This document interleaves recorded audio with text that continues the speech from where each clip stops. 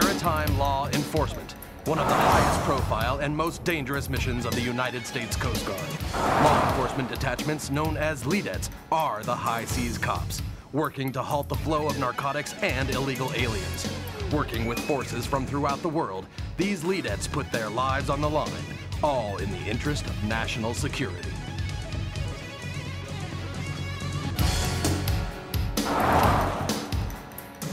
High Seas Cops. No other law enforcement agency faces the same challenges that these men and women face day in, day out. Dangerous, life-threatening, non-stop. The work of the Coast Guard LEDETs.